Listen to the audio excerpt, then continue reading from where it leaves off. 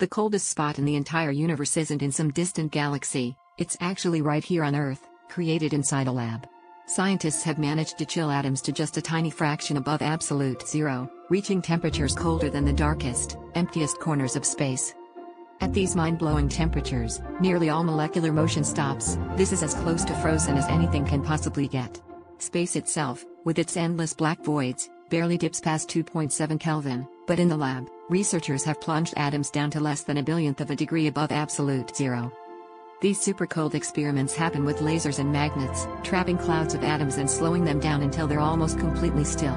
It's so cold that the rules of physics get weird, atoms start behaving more like waves than particles, and entire groups can merge into a single quantum state known as a Bose Einstein condensate.